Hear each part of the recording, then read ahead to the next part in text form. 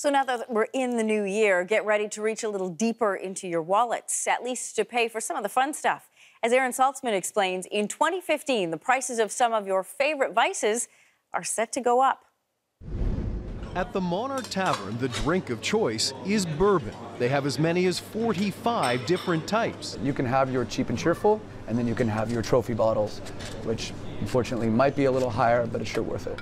Let's hope so, because the price of bourbon is set to rise. There seems to be something of a perfect storm brewing. Drinks writer and historian Christine Sismondo says there's a shortage of barrels used to make bourbon. The falling Canadian dollar is also a factor, but the main reason, she says, is a lack of supply caused by huge demand for the uber-trendy American spirit. The domestic market is growing at 30 to 40%, the export market at 50%. So these are huge demands on the industry that can only really drive the prices up. All right, cheers. It's nothing to cheer about. In fact, a number of favorite flavors will cost more in 2015. Olive oil producers in Europe had what they're calling the worst harvest in memory. Bad weather and blight cut production dramatically. The bulk price in Italy, the world's second largest producer, has more than doubled.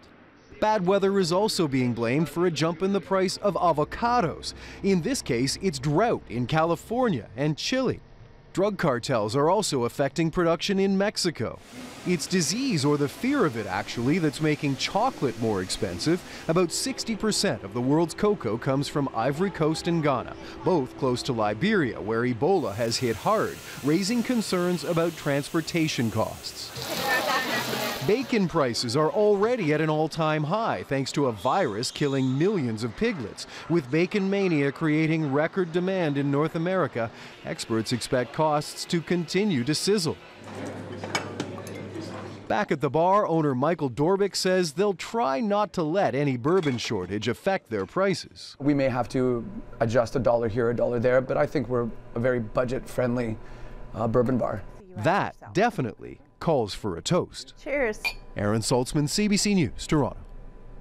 He managed to sneak 2 sips into that story. Yeah. Coming up to the top of the clock, a group of residents who say they were victimized by vulgar, mocking flyers. They are testifying at the Ontario Human Rights Tribunal. Why they allege that their co-op board did little to help them. That and all of your day's top stories are next. CBC News Toronto at 6 starts right now.